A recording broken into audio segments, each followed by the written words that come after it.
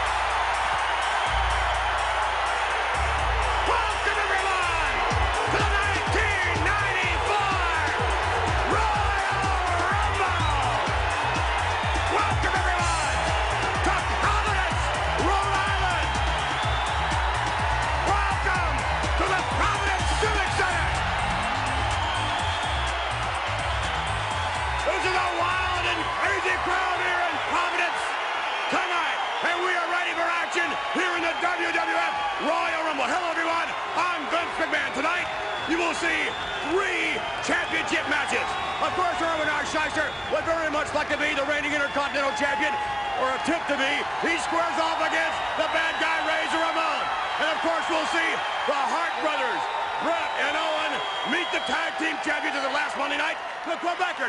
And then the big one, the casket match, the Undertaker against WWF champion Yokozuna. However, joining me right now, this guy, I didn't expect this. It's the $1 Million Man, Ted DiBiase. Oh, Cookie. Now, we got McMahon, but before we got McMahon, we got some kind of 90s techno funk tune introing the show. I don't know if you had that on the network, Cookie. Yeah, we had that. We're going through the street, and Yokozuna's and the Undertaker's face would show up on two buildings and all that. That's what I got from it. Guys, did you watch it on the network, David Gates? Yeah, we watched it the other night. I think Gates was watching it again early after we just recorded episode 49 of our show last night, and so Gates was up trying to watch the rest of it. And but yeah, we saw it the other night on the network. It's as good as I remember it, that's for sure.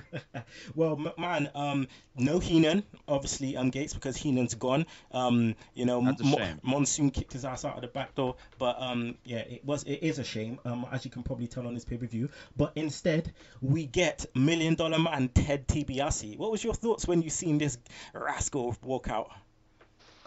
Just a lot of pain and shame, Kenny. A lot of pain and shame. It was kind of rough because he comes out there, and I mean, you're gonna see the theme throughout this Royal Rumble is he's just kind of desperately trying to put his character over, and McMahon is just kind of not biting on any of it. And me and Dave noticed at the beginning of this, $1 Million Man comes out and he's bragging about his money, and he goes, "You should be working for me, McMahon." and McMahon briefly breaks kayfabe and goes, "Well, that's a laugh." And just from there, it's just like, man, this is gonna get rough real quickly. You just got bitched down, Ted. So time to He got bitched down retreat. within minutes of hitting the freaking mic. But you know what? All joking aside, I mean, he was serviceable. He was serviceable. He came out, Cookie, and he got booed. Like, he got booed so horribly, which is obviously nice as a heel. Oh yeah, it does his job right, and it's I think it was his first time back since SummerSlam. So I thought he was going to come back and wrestle, but because you didn't know at the time that he was injured. So coming back as a commentator was a bit weird, I thought.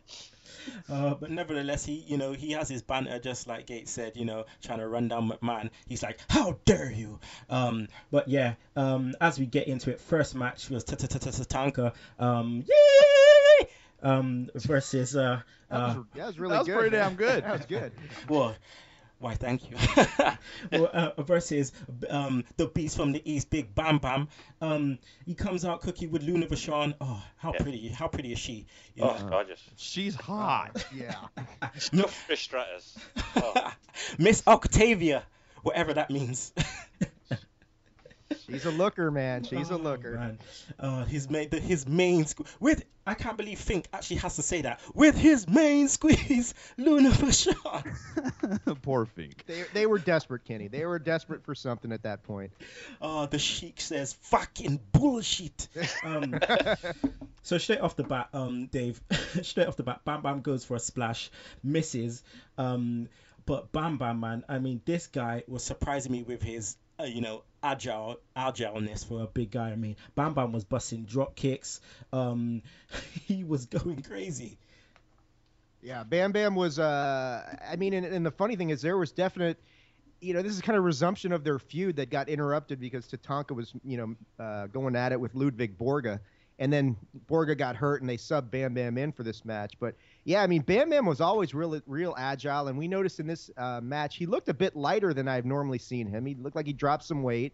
But yeah, doesn't he try the moonsault at the end, and he just flat out misses, and Tatanka capitalizes and gets the win. But yeah, I mean, Bam Bam's one of these guys, kind of like Vader, real big, kind of like Yokozuna, actually, really big and a lot more agile than one would normally think. So, I mean, there's a pretty decent match, nothing too spectacular. With Tatanka, I don't know if you're gonna get anything too spectacular. So hey, how about when Tatanka does his freaking rain dance at the end and he's rallying back and I know what you're gonna say. And freaking Bam Bam just completely squashes it with the freaking insecurity right to the back of the head. Just beautiful. Oh, Cookie, look. These moves, right? Now, Bam Bam is a big guy, and I'm rolling out these moves. Drop kicks, insecurity, moonsault. What the fuck? This guy should not be doing that stuff. Imagine if you bust a corner and you're ready to fight this guy, and this guy starts climbing up on a wall, ready to give you a moonsault. You would shit a brick, mate. Oh, this should be stuff that Rey Mysterio does. Not a big guy like that. But didn't Bam Bam look fresh-faced with his because he seemed to have a shave as well, didn't he? So he looked lighter and he looked fresh. Shave going on. He got a little shave. He had going. kind of a fresh cut going, didn't he? By God, he looked younger in 1994 than he did in '88. Oh, God. Amazing. But I mean, there was a long bear hug by Bam Bam on Tatanka, and I was about to switch off, and I thought, okay, here comes Tatanka hulking up, and like you said, the Insecurity hit him in the dome, and that ended that. But yeah, like you said, dome rocked them. Like you said, Gates, it finished when Bam Bam tried to go for a top rope moonsault. He missed it. Then Tatanka hit the top rope himself, top rope crossbody for the 1-2-3. Imagine that. Samoan drop is his finish. Imagine that as your finisher, just a Samoan drop, or even a top rope crossbody, and it's a 1-2-3. Imagine if someone did that in 2015. I would appreciate it because it wouldn't be so damn predictable and vanilla. True. That's true. Yeah. It would be something different, but yeah, I mean, unless you're Ricky Steamboat, that move just needs to be put in the back of the repertoire, so to speak. Oh man! All right, next, Cookie. What we had was Bret Hart and Owen versus the Quebecers. Now, Cookie, do as you do best. Please give us the backstory. Well, it started from Survivor Series when the stupid Hart family, especially Keith and what was it, Bruce. They shouldn't have been in that match to begin with. But anyways, Owen and Bret had a little pushing and shoving going on. So Owen challenged Bret, but Bret says, without a shadow of a doubt, I'm turning him down. I will not fight him. So Owen just thought, all right, and just come back together with him. But there's a good backstage promo on like a Superstars or something where Owen's saying, this is my first chance at the tag team titles, and Bret Hart will be following me from behind. And I thought, all right, it's the little things like this that is making him. He's an actual heel here, but he's just pretending that he's still with Bret Hart. I saw the promo and he's like, yeah, I'm going to claw him on my back. I'm going to take him along with me because I'm the leader of the team. And Bret just sucked it up. A lot of delusional stuff there, that's for sure. But it was a far cry from the promo they did before the actual match. I mean, Owen seemed like proper babyface. He was like, yeah, me and my brother, we're going to do it. We're going to win the title. I'm going to do it for you, Bret. And I was just like, oh, okay, that's a massive difference from what you were saying like a week ago on Superstars. Nevertheless, Dave, out comes the Quebecers with fucking Raven. Yeah, that's what we said. That's Johnny exactly Polo. I said, Johnny Polo. I said, isn't that Raven? And Gates is like, yeah, that's Raven. Can you believe that? The Quebecers with Johnny Polo, a.k.a. Raven. Yep, that's my dad. That's what my dad was doing in 1994. Was that your dad? That was, yeah, that's where the beer drinking and the energy drinks come from. What, because that's your dad? Yeah, because Johnny Polo, it's good, good genetic makeup. Have you got the long wavy curls like he does? Oh, bro, I'm sporting the long wavy curls. Don't get it twisted. Oh shit! And wearing a secondhand Hawaiian shirt right now. And a cardigan sweater over the top of that. So it's bad. It's rough, man. It's rough, guys. Oh my God. Yeah. That he borrowed from Captain Lou Albano. Yeah. And he's growing a flower in his belly button too. So it's all good. Haters gonna hate, Kenny. Yeah. Haters are gonna hate. No haters in Mex America. No. So. Well, yeah, they happen to all be in England apparently. Oh God. Apparently. Well, I mean, Cookie, I loved this feud, man. This whole storyline. I mean, this went on for years. This went on for absolute years. And the storytelling was great. The way it started at Survivor Series with this whole family thing, and Owen saying that he needs to step out of his brother's shadow, and he's the king of all of this. It was just amazing. Oh, it was really good, and just having them split to begin with, and then reconcile for a short time. That really added to the story, I thought, and Owen Hart's desperate need to become a champion, and Bret Hart doesn't tag him. Why did you just tag me? But you're too damn selfish. Oh, we'll get to that. Don't worry, we'll get to that. I'm trying to build this ish up, but Ted DiBiase though, Dave, I thought Ted DiBiase was great here as a heel commentator, match building and building up the tension. I agree, and I think that Ted did a great job as kind of foreshadowing how the match would play out, kind of criticizing Owen for not doing certain things and not going out on his own and marching to his own drum, criticizing Bret for not making the tag. And I mean, everything in this match played out perfectly to push this feud to where it needed to go. Because Owen was relatively, Bret behind the scenes, the backstory of that, Bret was trying to get Vince to really give Owen a push, because Owen was thinking about quitting and being a firefighter, if memory serves me correctly. Oh, wow. And so, this whole thing, I mean, and when Owen does that interview with Vince, where he's challenging Bret, he says, I got to prove to myself, everybody looks at Vince, to you. And I was like, yeah, that there's a little bit of a reality being brought into that whole situation. But I agree that Ted DiBiase, for most of this pay-per-view, is only serviceable. But the job he does here with the Owen Hart-Bret Hart match, really standout work by Ted in this respect. And it really adds something to where this ends up, especially after Owen does make this heel turn. And Ted DiBiase just sits there and claps at the end of this thing. So it's great stuff. Cookie, could you only imagine if it was Heenan in his place doing this during a match? That would be perfect. If we just badmouthing Owen all the way through the match, you can imagine. And then as soon as he kicks him, he goes, "What a great guy that is! Oh, is that fantastic? I knew he was a great guy." It just like reminds me of the Rockers at the barbershop, and he's like, "They're the Rockers. They'll always be together." Sweet chin music by HBK. Oh, I knew he was gonna do that. Gates. Now building up Owen Hart was so key in this feud, so key, because Owen Hart was, sparsely used throughout, the years, Blue Blazer, yada yada yada, fucking high energy in their pajamas and all that shit. But I mean, it was so key, and I think they did it so good in so many different ways, like, especially, in his, in these kind of matches. Now, could you imagine what it would have been like if they didn't put so much emphasis on Owen Hart turning and the slow burn they did with him? The slow burn was definitely necessary, because I mean the Harts really didn't have too much. They didn't really have too much soap opera elements to their storyline. They didn't really need some creative, backstage juiciness or anything like that. These guys were just wrestlers. They were competitive. They were, the Hart family was always striving to perfect its craft. So, they had to slow burn this to make it interesting. Like Owen Hart, is living in the shadow of his brother, but he's, performing well. He's working his way up the ranks. So, I mean, yeah, they had to slow burn this. I think that was the only way to do it, given the nature of, these guys' character.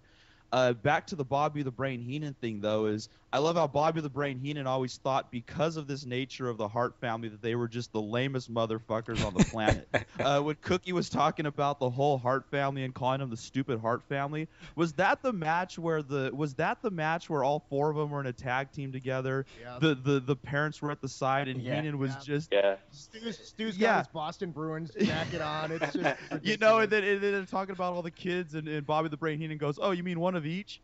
just absolutely fantastic. I wish Heenan was there, but no, I agree, Kenny. They had to slow burn the Owen Hart angle. Just given the nature of his character, he was completely ring based, and his entire character was just based on perfecting his craft and surpassing his brother, or at least breaking out of that shadow. I love the way that they used babyface tactics in terms of in his matches to get him over before turning him heel, because obviously he's got that Rollins moveset, He's got that Rollins moveset that everyone kind of loved, the high flying and stuff, and then turn him, which was perfect. One thing I didn't like, Dave, right, was how the fuck did the Quebecers get listen, how the fuck did the Quebecers get to beat the shit out of Bret Hart? And Tim White is just standing there like, I'm just gonna count this motherfucker. I'm just gonna stand here and count Bret Hart and watch him take an absolute look. Fucking Jacques Rougeau picked up a chair, right, and was hitting Bret Hart right in front of Tim White's face. Come on now. Oh, and he picked up Johnny Polo's, polo. Yeah, it's polo. He's going to use that now. Oh man. I mean, there's a lot. Let's just say Tim White gave a lot of leniency in this match because there could have been a 40 count. Yeah, I was about to say, how long is that count out? And they just didn't do it. And yeah, there's plenty of basis for disqualification, but it's like, I don't know. This was before Tim got wiped out in that Hell in a Cell match, but you'd never know it. You would think that this is right after that because some of the stuff that he turns a blind eye to is just like, wow, what the hell are you doing? But Dave, what about Bret Hart selling that knee? Well, no, Bret Hart. You and I were watching, I thought he legitimately was injured. No, Bret Hart sold the shit out of that injury, and he made it seem like and then Owen kind of he's concerned up until the point where he realizes he's going to lose his shot at the tag title. So he just throws his brother in. Then he doesn't give a shit. Yeah, exactly. My brother's hurt. He may have a shredded knee. He's like Seth Rollins' knee on the floor. I'm going to throw him back in the ring. So that's that. There were some interesting tactics employed by Owen in that match. But the thing is, you also have to remember this is 1994, so Bret Hart was not the dominant, superstar that he eventually turned into. Vince still wasn't exactly sold on him, which is why he put the belt back on Hogan at WrestleMania 9. So there's a lot of people trying to prove themselves at this point in time, which is also what made this feud so compelling. Mm-hmm. Is just, Owen had to escape from his brother's shadow, but honestly, Bret's shadow wasn't that big yet. Yeah. So. Sorry, carry on. No, go ahead, buddy. I was just. Yeah, what I was gonna say was the way the match finished. Obviously. Bret took a beating. His knee was effed. Owen threw him back in the ring. And then somehow, Bret started to turn the wheels a bit, and then thought, okay, fuck it. I ain't going to tag my brother. I'm going to go for glory, and I am going to put on the sharpshooter. And obviously, he fucked up his leg. Tim White took one look at that and thought, nah, I'm stopping this shit. Stop the match. Quebecca's won. Yeah, never mind everything that happened. Shots, Pierre, and all sitting on his fucking leg. Now I'm going to stop the match. And with that said, Jack Rougeau is just laughing his head off. He's just like pointing at Owen like, ha ha. And Cookie, then we get the greatest picture I love, right, of Owen Hart just kicking the bottom rope. I fucking love when he does that shit. He's like a proper little kid. The way he kicked it, you thought he'd snap all three ropes the way he was doing it. So, that but a brilliant moment when he was just waiting for Bret to get up, and at first he was like consoling him. Then the referee would say, "No, you've lost the match," and he thought, "Well, it's Bret's fault now." I thought that was really good. Oh shit, we suck again. Yeah. But it was the way, obviously, like you said, he was concerned, and then after he just kicked his leg out of his leg, and then after watching this, Gates, you can understand, because I can definitely understand why Owen went nuts on Bret. His leg was fucked. Owens was fresh, right? All he needed to do was tag him, but he went for glory with a busted fucking leg. Well, yeah, but I mean, at the same time, I thought Bret Hart sold that leg injury so well in this particular match that, I mean, you can make the case that Bret Hart was just, kind of the wounded animal. He was playing the wounded dog. He saw the opportunity right there. He's confident in himself as a great wrestler, and he made the move. I guess I can see where Owen Hart is coming from, but he's such a little prick and such a little spoiled motherfucking brat that, you know what, Bret, go for glory, because... every time I see Owen Hart, I think of that one time the Nation Domination, the Degeneration X came down and made fun of him as Nation Domination. What am I? What am I supposed to be? I look like a fucking road sign. I see where you're coming from. I see where you're coming from, Kenny, but I gotta break kayfabe in this case because God, it was just rough with Owen Hart. Well, let's. But I mean, just great. You talk about that image of him kicking the bottom rope. I thought it was just fantastic imagery. Bret Hart being carried out like the wounded dog, carried out of the ring, having to be assisted by all the staff around the ring and the refs, and Owen Hart just on that Titantron. You're God. Selfish, brother. You could have tagged me, but you're too damn selfish. I thought that was really good. Well, what I'm about to do right now is slice and dice this Owen Hart promo in right now. Vince, I just got to tell you, I cannot believe what I just saw. Owen, please tell me why. Why this despicable act? Why what? I don't understand. You want to know why? Bret Hart, you're nothing but a selfish person. I went in there in a tag team match for the biggest match of my life. It was a dream come true. I thought I had the best partner in the world, my own brother, but you're too selfish, like I've said all along. Your ego is too big. You only worry about yourself, Bret. Bro, you don't Owen, care about me. Unbelievable in front of your entire family. I your don't family care about watching you. anybody. I was concerned about myself and my whole family. The biggest opportunity in my life. I had a chance, Bret, and you stripped it away from me. You took it away from me, Bret, because you're too selfish. All you had to do was just tag me. My hand was there. Just tag me. I knew your leg was bad. I was aware of that. Just tag me. But you're too selfish. You just want to put your sharpshooter on. I could have won the match. I don't need you with a bad leg doing it, Bret. You're too damn selfish, and that's why you're sitting there with a bad leg, and that's why I kicked your leg out of your leg. Owen, let me ask you something. You've obviously cost Bret a shot at the championship. There's no way he's going to be able to compete in the Royal Rumble match coming up tonight. Don't you think that was selfish on your part? There's no selfishness in me. There's not a selfish bone in my body. He cost himself the WWF Tag Team belts, and he cost me, his little brother, a guy that's never had the taste of a WWF belt before. He's done it before. He doesn't care about me. He just worries about himself. I don't care about you in the Royal Rumble, Bret, because this is my opportunity. I'm in it too. I'm not worried about you getting cost the WWF belt. I'm worrying about myself. And I'm going to get that belt because I didn't get a chance to win the tag belts because of you. But I can count on myself, and I'll take the WWF belt. I'll win that Royal Rumble. Let's go back to ringside. Let's just go back to Vince McMahon. I mean, this promo, this guy, I don't need you with a bad leg. I don't need you with a bad leg, Bret. You're too selfish, and that's why you're there with a bad leg, and that's why I kicked your leg out of your leg. Classic. What was he meant to say? I know. That's why I think he went to the leg bit too soon, and that's why I kicked you in your leg. But he went to that's why I kicked your leg out of your leg. It's one of the best. It's one of the best moments of Royal Rumble '94, though. Honestly, Kenny. Yeah, for real. And the fucking Canuck, Michael Cole of 1994, Todd Pettengill was just like, Owen, don't you shut the fuck up, Todd. Yeah, just let Owen speak. Fuck you, Todd. Yeah, fuck you, Todd. You're a piece of shit, and I'm glad they got rid of you. God, go away. Shit, Dave, we forgot fuck you, Hogan. Oh, fuck you, Hogan. Well, that's a given by now, Kenny. I don't know how Cookie feels about it, but that's just the general fallback, Cookie. It's just fuck you, Hogan. That's what you got to say. All right. Cookie's like, Kenny, where the hell did you find these jobbers? I warned him.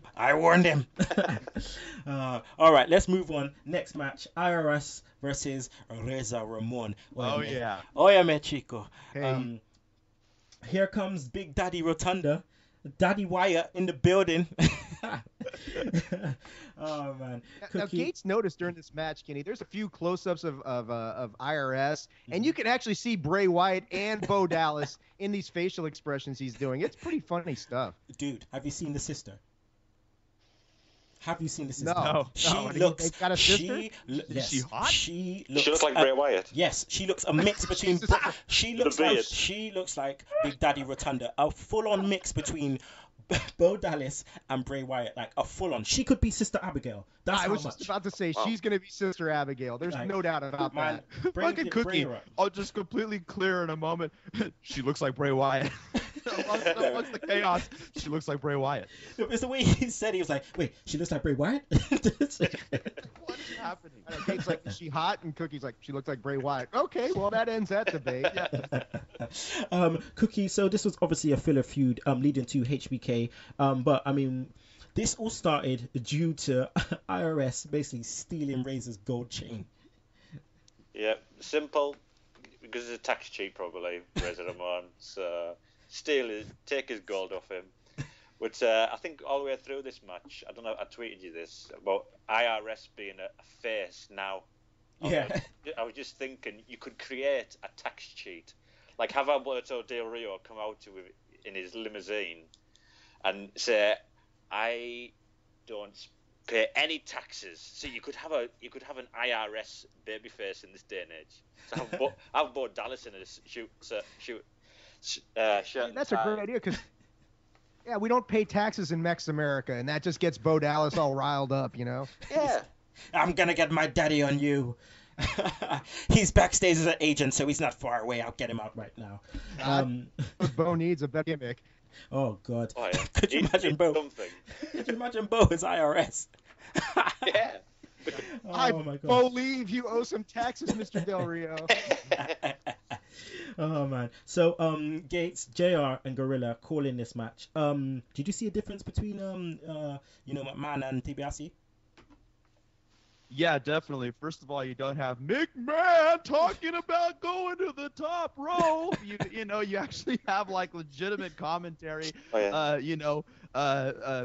Gorilla Monsoon's bringing the people up, and JR's bringing them down. Yeah, JR with the beautiful commentary about what's going on in the ring, but that's part of the course for him. So yeah, definitely a difference. A lot more formal, but it was necessary for this match because said IRS is one hell of a technical wrestler, and Razor Ramon isn't too bad himself.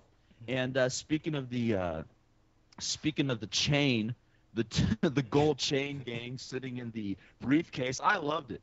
IRS is not only coming for your taxes, but he's coming for your bling. So watch it, boy. But no, he's just repossessing bling. He's just repossessing bling. Yeah, what I'm wondering, guys, is can you ever remember another occasion where JR and Gorilla were on commentary? I think this might be it.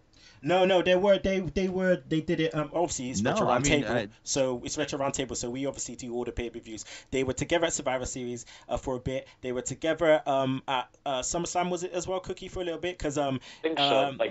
Heenan and Gorilla had a run-in. They were all sitting together, and obviously JR and Gorilla would be doing radio WWF, and then they would switch in and out. So there's your answer. I had forgotten that, but that's a hell of a commentating team, though. Yeah. I mean, JR, at this time he was commentating 100 miles per hour. 100 miles per hour.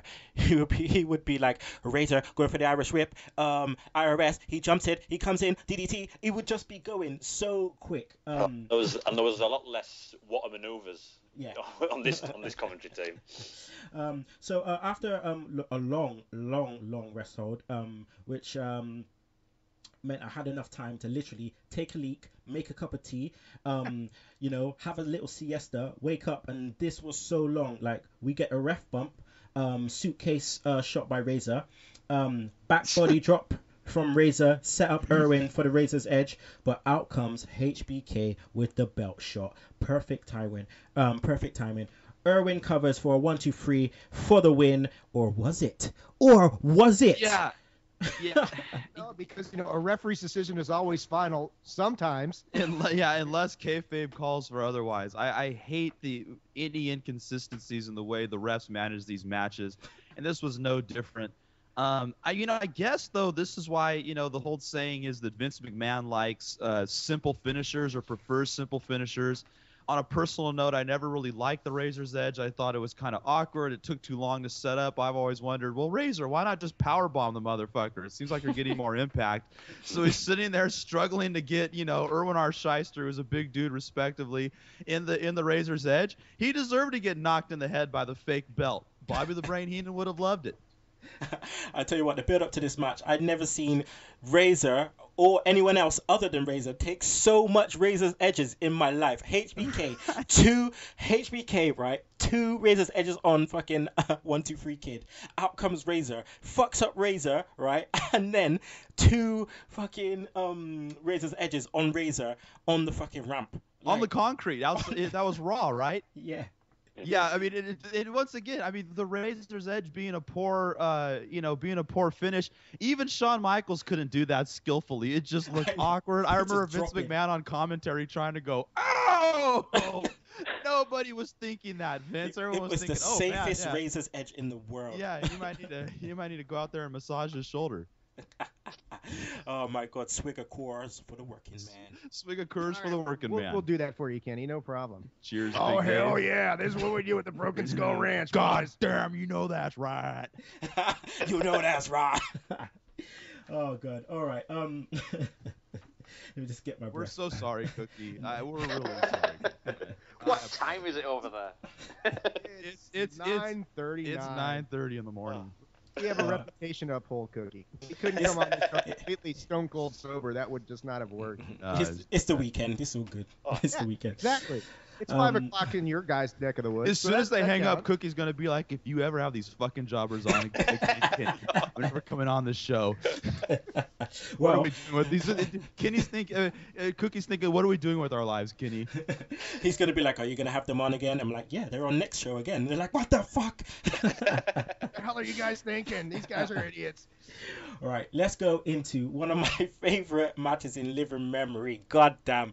Oh my God. This made Royal Rumble 94 for me. Undertaker versus Big Yoko. Big Yokozuna casket match. All right, so let's build this shit up. Right, we had Survivor Series. We had the Survivor Series classic match. Taker was going at it with Yoko. Big Yoko on the outside. You would take it down. Big Yoko throw in fucking Taker's head in the pole. Taker would just look at Yoko. Yoko's eyes. Oh my days. This guy looks scarier than Kamala. He looks scared. Yoko sold the hell out of being fearful and made this match so intriguing that, I mean, Yoko to me was always one of the more underrated champions in the history of the WWF/E. And I mean, in his work against Undertaker here, just selling absolute, not fear, just terror. The concept of this casket match. Yeah, I mean, awesome stuff, man. Awesome. Cookie, I just love Retro Taker. I don't know about you, but I love it. The funeral music. Oh yeah. Paul Bear. And the way he talks and ends every sentence in a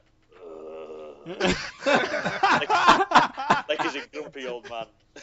No, that impression was deep, dude. No, he still does that now. Everything must die. She was mine before she was yours.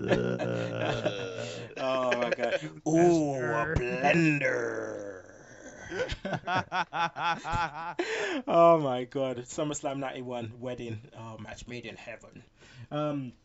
So Yoko tries a cheap shot on Taker, but Taker just takes him down straight away. Then all hell fucking breaks loose, Dave. All hell breaks loose. I swear, he throws it outside, yeah, and then WWF Royal Rumble becomes ECW real quick. Yeah, it's like, all right, so we've got 1/3 of the members of the Royal Rumble are going to all come down now, beat the shit out of Undertaker, and make damn sure he not only doesn't win this match, but is actually apparently killed. But how fucking fresh was Jeff Jarrett looking with furs on the back of the boots and the red bandana? Oh yeah, Oh, Jeff God. Jarrett was the epitome of swag in this whole segment. I mean, it's craziness going on. I mean, and you wonder, well, this is the only way Yoko's going to actually prevail in this match in this environment, and just, yeah, I mean, it was very ECW-ish, and just like, holy shit, how many guys can you possibly, how many is it going to take to put this guy down? And it's not really until they knock out Paul Bearer and open the urn with all the green smoke coming out and Undertaker's power dissipates to God knows where, and that's the end of Undertaker. How about Paul Bearer kicking Mr. Fuji? Oh, that was I did not know he could lift his leg to that degree. Oh man, I tell you what, as soon as they went outside before the guys came, it was the amount of chairs and fucking I'd never seen so much chair shots in the early 90s in my life. Like just chair shots galore. And how'd you like unprotected chair shots to the head? Things that you don't see nowadays at all. And then just whack and like, wow. That had to feel good. I mean, this went real quick because it was like after the DDT, Taker just throws Yoko into the casket. He's like, I've had enough of this shit. Fucking DDT, I'm just going to throw you right in there. And then Bam Bam comes from nowhere. Guys, a quick shout on the guys, all the guys that came down, right? Now just shout the names. Crush. Bam, 1. Tenru. 2. Double J. 3. Adam Bomb. 4. Adam Bomb, yeah. Jeff Jarrett, Crush. Yeah, we got that. We got Crush already? Yep. We're both in the head Head shrinklers, yep. Both the head shrinkers were there. 5. We got... Sure, Tenru came with somebody. Yes. Can you remember the name? guy's Yeah, Kabuki. Kabuki was there. Kabuki. One more. Oh, Diesel? Yes, Big Daddy Cool. It was the this ain't even right. Yeah, that's right. This isn't even like with Double J. This wasn't even fucking country singer Double J. This was Smoky Mountain Double J. He looked kitted out in the red like Smoky Mountain champion Double J, like Northern Lights America champion Double J. Oh my god. Double J was styling and freaking profiling out there, man. This was before Tennessee Lee. He was the ring general out there too, because this whole segment he was making sure that all the spots got in. He was, he was the one who was directing them. Okay, now you all got your little high spots in. Everyone saw you get your hits in. Now get Undertaker in the casket. Jeff Jarrett was fantastic. He just sat off the top rope, just making movements like you go there, you do this, get the urn. He was just doing everything. Oh yeah, for sure. Exactly. Yeah. No, exactly. Taker takes some punishment, man. Like bam bam diving headbutt ×2, head stringlers headbutt, shot in the head by the urn, takes him down. This guy's fighting for his life. Then the aftermath. What did you guys think of this? Because as a kid, this freaked the hell out of me. Oh yeah, I thought this was brilliant in 1994 as a kid. Watching it now, you're like, you shiver with embarrassment. Yeah. You're like, what is this cheesy shit? It's still better than the shit Bray Wyatt's been pulling lately. Oh god. Oh yeah. They actually had the balls to fucking levitate Taker. Like. No shivers and embarrassment. When Undertaker, when the lights went out and on the Titantron, Undertaker's there and he's got his. First of all, Undertaker, like you said earlier, Kenny. Funeral parlor Undertaker was a scary motherfucker. When they put the Titantron on him and his hair's down over his face, and when he turns his head and opens his eyes, it looks like Night of the Living Dead shit. I thought, I thought it was fantastic. I got chills watching it. Like Dave said, it's better than the shit that the fucking Wyatt family does these days. Way better. But when you watch it back now, though, when the Tron comes on, it's like, how big is this casket? You can actually double wide and double deep. And it's we have to address zooming in on his face as well. Yeah, there is a camera on the casket. We do have to address that straight away. Suspend disbelief. He's got a lounge in the casket. He's probably got a keg in the casket. Dude, that casket looked kitted out. He was like Hugh Hefner in there. That shit looks fucking. I'm like, I'm just gonna hang out in the casket. Fuck the rest of this. I love thing. the term "kitted out," by the way. Yeah, it's swag over here to Kenny kitted out. I love that. Now, you guys, have you heard who the rumor is who actually portrayed Undertaker levitating? I heard Marty Jannetty. Yeah, Marty Jannetty. Are you serious? That's the craziest thing out of all of this is that Marty Jannetty.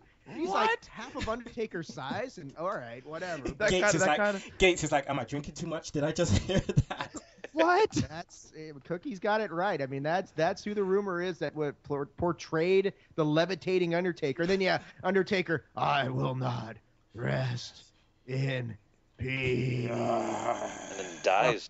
Then he dies. At least till SummerSlam. Hey guys, Undertaker died. Dude. And it was the Titantron thing was so great, like the way the electricity, and then as the Titantron's going up, Taker comes up and you can barely see him. This is the great thing, like the crowd know what's going on, so the crowd's popping like crazy. Ted DiBiase is going on nuts, like, I can't believe what we're seeing, McMahon. I don't believe it. Awesome. He's going crazy. Like Ted sold it. It was legitimately awesome. Yeah, I remember afterwards. Remember all the Undertaker sightings for months leading up to SummerSlam. I'm like, what is he, fucking Elvis now? What is this shit?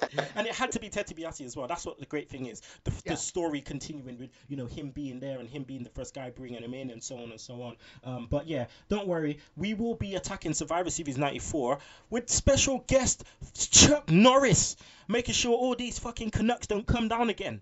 That's right. Chuck Norris? The Chuck Norris. Yeah, spin kick to the abdomen of Double J.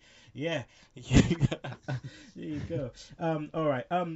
That's the end of that match. Taker dies, people, and we won't see him again for he's like fuck WrestleMania. Fuck WrestleMania. Fuck what's it called? King of the Ring. You know, I'm coming back at SummerSlam. I'm taking a break. Yeah, That's wasn't WrestleMania 10 was like one of the few manias that Taker missed? Isn't that correct? And that was one of the best manias, you know, and he missed it. It was. Yeah. I thought it was. Yeah. Well, to that next month, I guess. Yeah, but, we will. But right about now, we're gonna get to a break. We're gonna go to our sponsors, and it's not DraftKings.com. But we're gonna go to our sponsors. Is it FanDuel? or Sherry's Berries. Oh yeah, there you go. But it's gonna be from obviously VOC Nation. But we'll be back with the Royal Rumble itself. So don't you miss it. Hey, it's me, the mouth of the South, Jimmy Hart. Net Carrier has many great products and services to increase your bottom line. Be sure to ask your Net Carrier representative about our hosted PBX. Call Net Carrier today for a free analysis of your phone bills. 877-255-7733. That's right, 877-255-7733. Call now. Let's get it out! It happens every morning. You watch Raw, and then you react to it. 11:30 p.m. Eastern Time. Every single Monday. Join Tony and Sarah, Harry Broadhurst, and Jimmy Christopher for the Raw reaction worldwide on the VOC Nation. The most polarizing personalities worldwide. This is the VOC Nation. And we're back, Retro Roundtable episode 15. It's your boy Kinny Killa, hanging out with my partner in crime on a Saturday. That's right, the cookie cutter podcaster himself, Mr. Michael Cook, and also my brothers from stateside, Attitude of Aggression's own, Dave and Gatz. So what we're going to do right now is we're going to go into the Royal Rumble. The Royal Rumble match 1994. Right, so here we go. We start the Royal Rumble with Big Papa Pump, Freakzilla, Scott Steiner, and Samu from the Head Shrinklers. And then after that, what do we get? Who comes out next, Cookie? Rick Steiner. Rick Steiner, the dog-faced gremlin. I would be, listen, basically, Gates, what they're saying is Rick Steiner's ugly as fuck. That's basically what they're saying. He is the dog-faced gremlin. He is. Please, I'm sorry to interrupt. Hello? Yeah, I was saying, I wouldn't want a nickname like that. Oh no! I'm sorry. I thought Scotty was in the midst of saying something. That's why. No, yeah, I don't know. Rick Steiner wasn't an ugly son of a bitch though. You know, he always had the clean cut going on. He was always edged up very nicely, and you know these guys were always swagging out or kitted up themselves, the Steiner brothers, with the matching onesies. But yeah, basically they are kind of saying, you know, you're the dog-faced gremlin, and fuck, that's a face only your mother could love. I see where you're coming from, but no, I don't personally think that myself. Dave, with this now, Samu, right, ducks a double clothesline and launches himself Mick Foley style out the ropes and nearly takes his own head off. Eliminates himself. That's a good move. Always good strategy to eliminate yourself. Dude, he literally nearly takes his own head off. What the hell? Like, oh, God. Yeah. It was an epic moment. Cookie, out next we had number 4 was Quang. Quang. Quang. Quang. Quang. Savio Vega. Yeah. Savio Vega can blow green mist? Wow. That's what I'm saying. That's amazing. He just comes in. He's like, yeah, fuck anything else. Just green mist to your dome, Rick. Rick starts looking uglier real fast because he's got green mist all in his face. I tajiri'd his motherfucking ass. I like that. I just mooted you, Rick. So. Oh, man. All right, number 5 was Owen. Owen came out number 5, loving it. He was loving it, taking in all the glory. He's top of the world at this point. Yeah. Number 6, we had Bart Gunn. Yeah, sorry about your damn luck, Bart. Soon we're gonna see your ass get knocked out by Butterbean. But yeah, we had Bart Gunn. Then 7. Out comes Diesel. Diesel comes out, Cookie, and he just eliminates all these fuckers. Everybody. And then he just, one at a time, come on, I'll get you. Bob Backlund, Billy Gunn. Oh man, he starts off with Bart, then he goes for Scotty, and then he goes for Owen Hart and Gates. Owen Hart outside the ring looked livid. Oh, it only just turned, and it was in about 5 minutes. Here's your heel turn. Yeah. Here's your spotlight. All your heat gone, squashed by fucking Nixie. He looked like he was gonna give like a spinning heel kick to the ref outside the ring. What do you mean I'm eliminated? Oh god. But yeah, so Diesel eliminates loads of these guys. Number 8, Bob Backlund comes running in, trying to go for the legs of Diesel, gets dumped out. Which I appreciated, man. I mean, yeah. Bob Backlund is not just some fucking joke. The guy can actually wrestle. He was, people might think he's a joke, but over here in the States, I believe he even ran for Congress. So, I mean, the guy's, a serious dude. He tries to wrestle technically with Diesel. He's not just, because a lot of these guys, real quickly, Dave, they're going at Diesel just like fucking idiots. The thing I hate about Royal Rumbles is it's just some of the poorest storytelling, porous wrestling, just a bunch of guys kind of standing around and punching each other. But Bob Backlund comes down. He notices the size advantage. He tries going for the legs. At least he tries to tell a story. Well, he tries to tell a story. The funny thing about it is Backlund lasts longer against Diesel here than he did when he had the title and Diesel took it from him. Dude. So it's like, well, maybe you should have learned something. That was my next thing. Little did we know, a year from now, Diesel becomes champ and pins him in like 8 seconds. 8 seconds. One jackknife powerbomb, done. See you later. Done. Thanks, Mr. Backlund. Bye-bye. Kudos to Backlund trying to make it professional, trying to keep it classy. He tried. I know, and his last Royal Rumble was epic. Like, his last efforts was epic. He was in there for bloody ages. And then now, just, yeah, the man can wrestle. That chicken wing, man, the dreaded chicken wing. You're going down. Right. After that, we had Billy Gunn come out. Mr. Kipsop came out, got eliminated by Diesel. Virgil. This Canuck. Listen, right? Before you get to your story, Dave, on Virgil.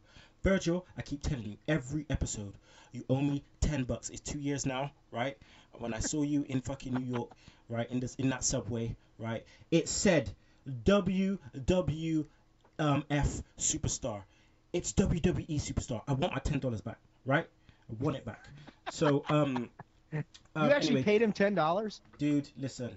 Don't even get me started, please. I feel ashamed. Dave, run with your story on Virgil, please. Oh, Jesus. Virgil, I reached out to Virgil to see if he wanted to be a guest on the podcast. And his email response to me was, "How much, bro?" And I'm like, dude, we don't make money on the podcast yet, and then he wants to be like an ambassador to the show. And any money he sees, son. And I'm like, oh, okay. I guess I'm Xavier now. I'm his son. So yeah, that was kind of when I kind of informed Virgil. Well, that's an interesting concept. But just so you know, I'm an attorney. So if we're going to negotiate this, let's negotiate it. And I haven't heard back from Virgil since then. So once shit got real, I think Virgil or whatever. Yeah, he just decided, I don't need that kind of hassle. Yeah, I'll get my fuck money somewhere else. I'll just steal money from Kenny. And hold it. You got interest going on that thing, buddy. No, I appreciate Kenny throwing a little fuck money towards Virgil. I was gonna throw fuck money to him, but never mind now. Shit. Right. Well, hopefully your conversation with him lasted longer than his time in the Royal Rumble here, 32 seconds. It actually probably did. Out next came Savage, number 11. Savage came out, and the crowd lost their shit. My man, Randy Savage, dude. Savage quells the Diesel uprising pretty quickly here, so that put a stop to that. With his fucking... Randy Savage, the consummate pro, he comes out, the freaking yellow streamers, the yellow cowboy hat, decked out in the pink. Yeah, quells Diesel. He has a good little exchange with Jeff Jarrett. Jeff Jarrett actually kind of puts the fucking boots to Randy Savage. Comes in next. Yeah. And then, of course, Randy Savage eliminates Jeff Jarrett. Yeah, but then all good things must end. All rivers have to bend. Then freaking Kona Crush, the dreaded Crush, comes out, and he and Diesel just kind of lay waste to Savage. Savage comes out as such a house of fire. I feel like he deserved a little better of elimination, for being a legend and who he is, than Crush just kind of carrying him out like a dead man and dropping him. That was just the most embarrassing elimination of the whole Rumble. Well, at least it was better than his bloody 92 elimination where he just sees Jake and goes absolutely crazy and just jump out of the ring. Yeah, like I momentarily went retarded and forgot the rules. I'm gonna fucking. Oh no, but or 93 where he tries to pin No, Yoko. no, the 93. I'm gonna pinfall. I'm gonna pinfall Yokozuna. I'm sorry, I didn't hear you say the 92. Yeah, 93 was just rough, man. But anyways, I remember watching this as a kid because I'm still a huge Randy Savage mark. That was my favorite wrestler growing up, and I was just like, really, you just drop him out of the ring? You couldn't have kept him in a few extra rounds? Come on, man. Segheads, if you just didn't notice there, he quoted the ball bag. Really. Wait, what now? Don't forget the ball bag on our show is the Miz. The Miz is the ball bag. Oh, yeah. Cookie. Then we get to a little insert bit where fucking Tenryu and Kabuki is just taking out Lex. Oh, the hired henchman from Mr. Fuji, kicking crap out of Lex Luger. Oh man! And I never had Superstars. I never had cable, so I wondered who the fuck was Kabuki. I was like, who's this? Who's this random Canuck? Kenny, those of us who had Superstar are wondering, who the fuck is this guy? Yeah, because I don't think they were on TV up to that point. But I can only remember Tenryu from WrestleMania 7 against Demolition. Yeah, there you go. Katili. I love that bit in the fucking when he has him and Regis. He's trying to fucking talk to Regis and he's like, Katili. But I believe it's Tenryu's last match tomorrow as well, so it's well timing. Yeah, Okada, Tenryu's gonna be. Okada, he's gonna get a match out of him. He has to because Tenryu was like 60 odd. He's got to try and get a good match out of him. All right, let's continue with this. Like you said, Jeff Jarrett came out next. Then we had Kona Crush, dumps out Savage. Then we had Doink the Clown coming out. You get and you get fucking. You get fucking, what's his name? Dink the Clown. Dink was just slaying Poon.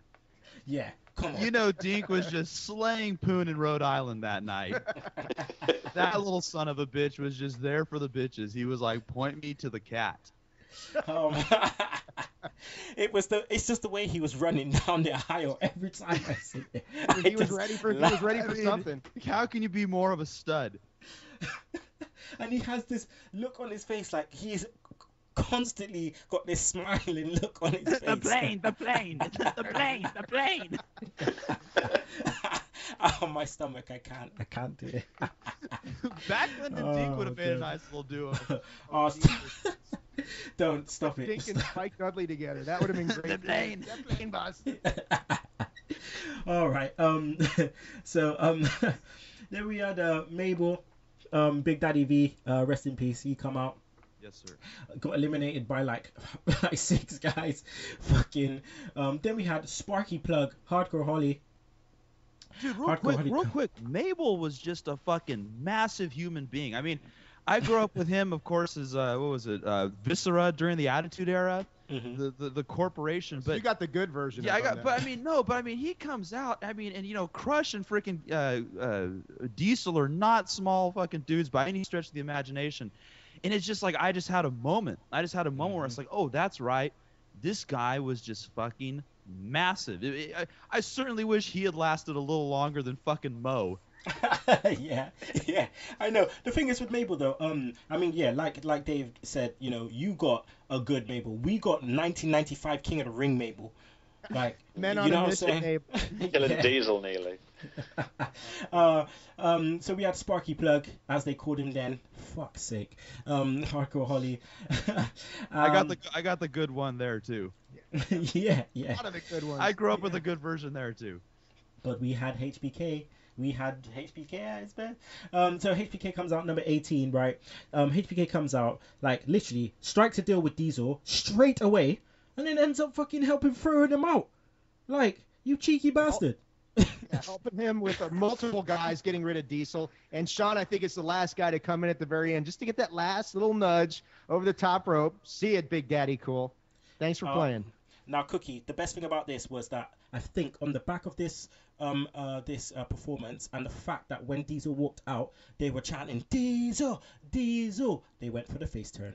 Oh, definitely. I mean, I'm sure Vince was just watching when he was walking past going, I'll just note his name down Possible contender? Yeah, because a year later he wins the title. Like Vince was thinking, I got a little more fuck money on the way. Just write this down. A little more fuck money coming my way. It's like, okay, the next 10 months he can just win every title. Fuck it. Next 10 months he can win the IC tag titles. Yeah, fucking give him just give him everything. You know? Yeah, why not? I don't know if you can hear my daughter crying in the background. You know, she's got some lungs on her. She's crying. It's all right. Daddy will be with you in a sec. All right. I'd be crying too if this was going on at earshot. Right. So after Shawn Michaels, we had Mo. Then we had fucking Greg the Hammer Valentine. Where the hell did he come from?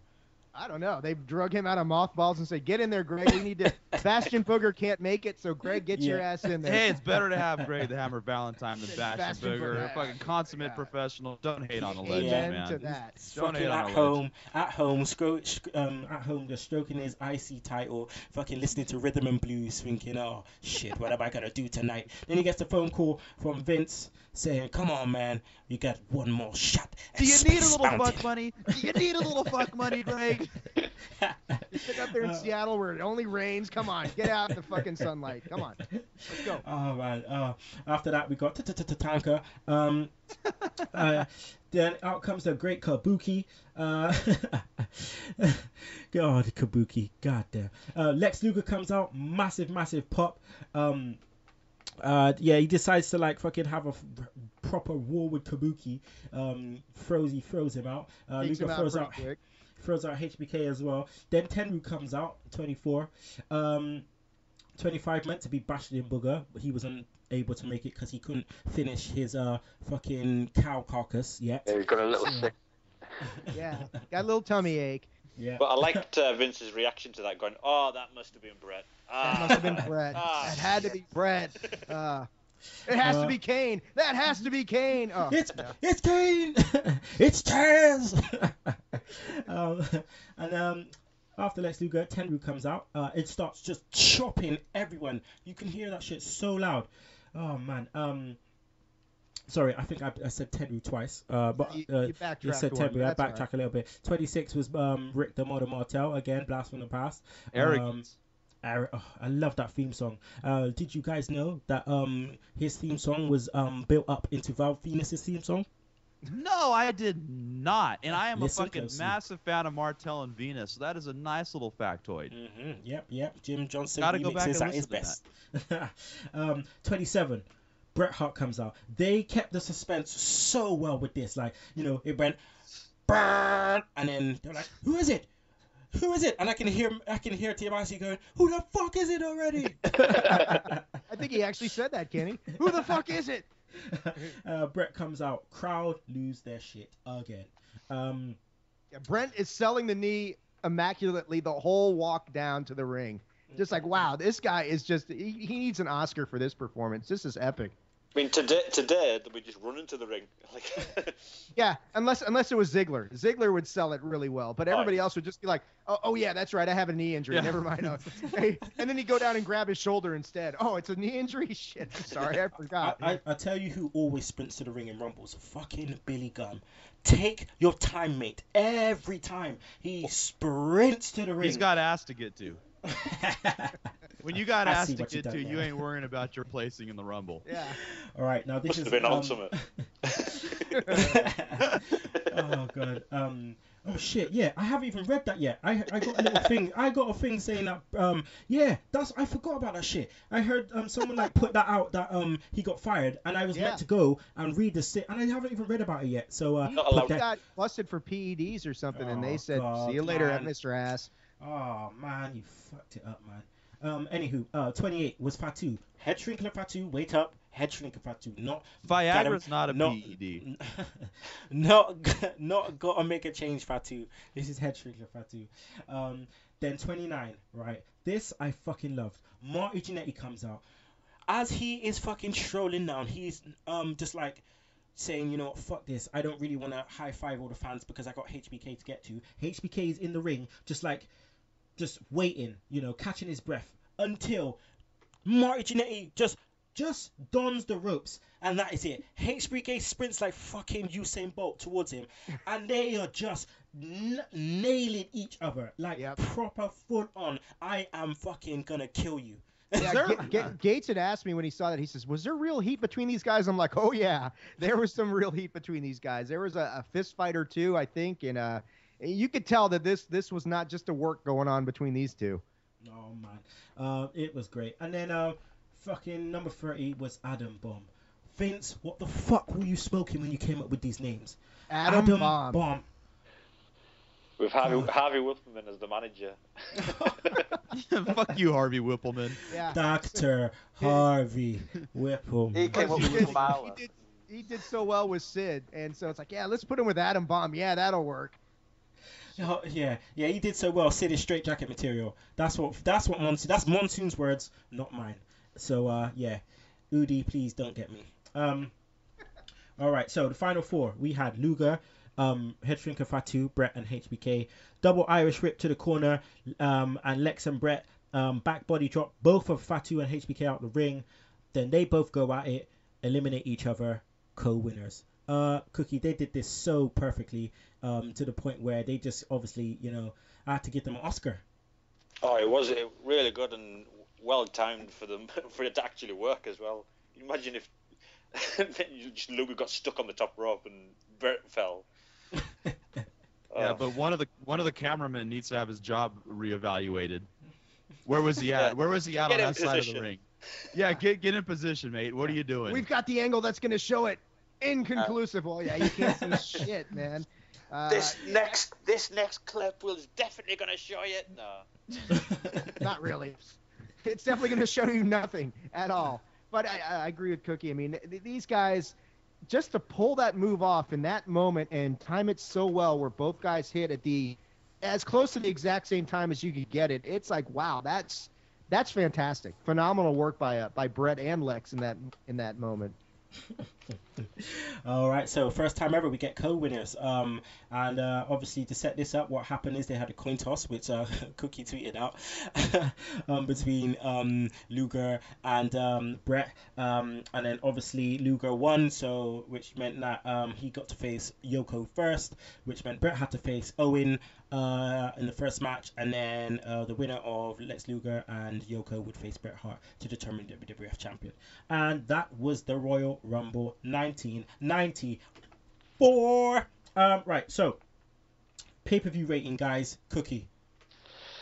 Oh, I'll give it a 6 out of 10. I wouldn't say it was one of the best, but I thought it was one of those where Vince McMahon was wanting to know who did they like better, Luger or Bret. So and there seemed to be at the end a few more boos for Luger. So I'm sure he was noting all this down. Yeah. Gates, your rating, please. I'm gonna go a little higher than 6 out of 10. I liked the match with Bret Hart and Owen Hart. That was a great angle. Even today watching the Undertaker thing, call me cheesy, whatever. I freaking got chills watching that. I'll go ahead and give this an 8 out of 10. And I like it. This was Randy Savage's last Royal Rumble, so I kind of have a soft spot there. That's where I'm standing. Okay, Dave. I'm gonna give this a 7.5 out of 10. I thought the Rumble match itself was very good. You got to see the emergence of certain superstars like Diesel really came into his own this match. You got to see just how, just what a ring general Shawn Michaels could really be in this kind of environment. Bret, and I agree with Cookie that I think Vince was really gauging who are these guys more behind. Are they behind Bret? Are they behind Lex? Because, yeah, like we said earlier, Vince wasn't really sure. This is just, immediately after Hogan has bolted and left WWE, Vince knew he had to put his chips behind somebody. Somebody's got to, be the one to pull this carriage. And he knew, I think he originally thought it was going to be Lex, but the fans just never really gravitated to Lex like he wanted. They always seemed to be moving in Bret's direction. And at the end of the Rumble, Bret, yeah, I agree with Cookie. Bret seemed to have a lot more support. More fans, were kind of going along with him and his belief that he won the match. So I thought all things aside, it was a solid Royal Rumble. And, yeah, I mean, the Undertaker match was interesting. Not the greatest casket match, and they never are. The greatest casket ever, no doubt about that, but the greatest casket match, not so much. But yeah, I'd say it's 7.5 out of 10. Okay, all right. I'm gonna go to Cookie with this one. Pay-per-view MVP, please. I'll probably go with Bret because he, as you say, he sold that knee perfectly and straight to the, because that was almost at the beginning of the pay-per-view, and he still had that injury right at the end, and he was the star of that show, I thought. Dave, who is your pay-per-view MVP? I mean, Bret would probably be the safe choice. I would probably, just to be a little different, go with Diesel for the performance he put down at the Royal Rumble. Okay, Gates. The Poon Slayer, Jack Treetop Tunney, Jack Treetop Tunney, as I like to call him. It's a common misconception. They think he was talking to Fink about the match. No, he was really saying, I got the bar, I got the bitches, the limo's in the back. Get this done so we can get out of here. Jack, the Poon Slayer, Treetop Tunney, MVP of the '94 Royal Rumble. We gotta get some poon. We gotta get to the poon, bro. Finish this. I don't care who wins. I don't care. I got the limo in the back. Woo! We got a style and profile in Rhode Island, cowboy. Well, that explained Howard Finkel's hesitation when he was announcing. He went, "What? How many bitches?" As Jonah Hill likes to say, "I am the king of pan and vaj." All right, so match of the night then, Gates. What was your match of the night? Oh, it's Undertaker and Yokozuna, just for the novelty of it. Just for Jeff Jarrett coming down, kitted out. Undertaker actually dying, according to kayfabe, and levitating out of the casket. The whole thing was fantastic. Anybody who watches this Royal Rumble back these days, that's what they're remembering. So I say Undertaker and Yokozuna. Dave. Match of the night for me, definitely Bret and Owen versus the Quebecers. Just for what that match led to and the significance of the heel turn of Owen Hart. And what it led to, that match, without that, Bret Hart's not selling that knee injury. It lessens the impact of the Rumble itself. So, yeah, I think that was the best match of the night, in my opinion.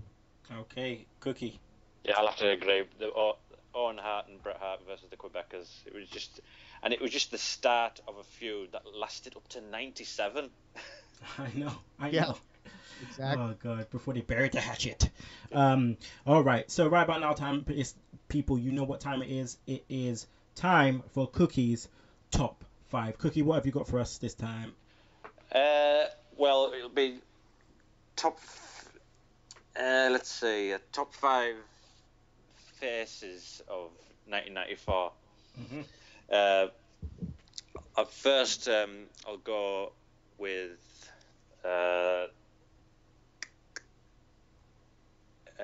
Lex Luger. He started off well in '93, but it just seemed as though they just didn't know what the hell to do with him. Number 3, I'd go with Diesel at the end, because him finally having had enough with Shawn Michaels at the end, that was perfect. I think I'll just go straight to number 1. Number 2 would be Macho Man. He should freak out, yeah. He deserved a lot better in 1994, but his feud with Crush was really, really good. I like that, but he deserved better instead of being on the commentary team for most of that year.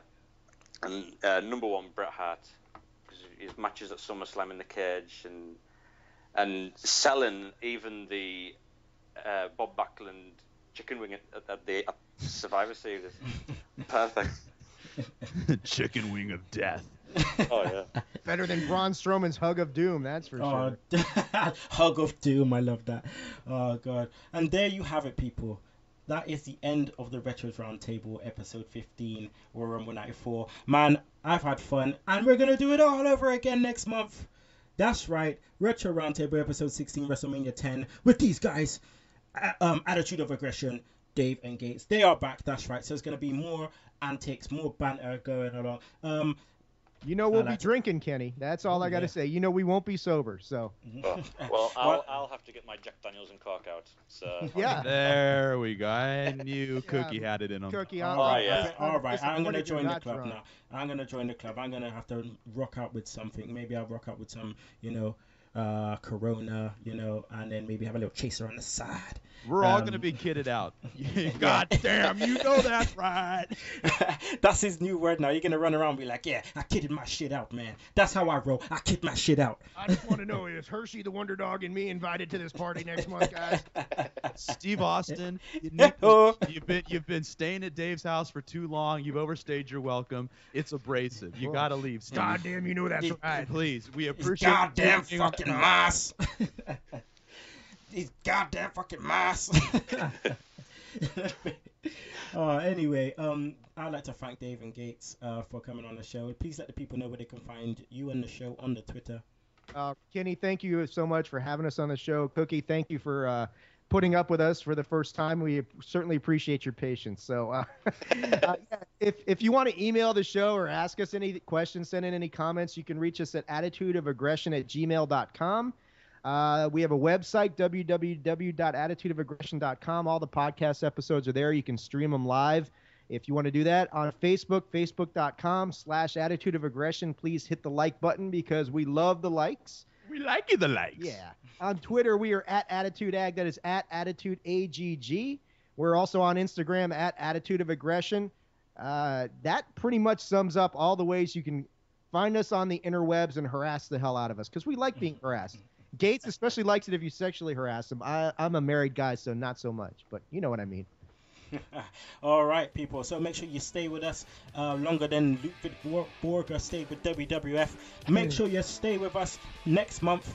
WrestleMania 10 is going to be one hell of a ride. So don't you miss it, brother. Well, let me tell you something, brother.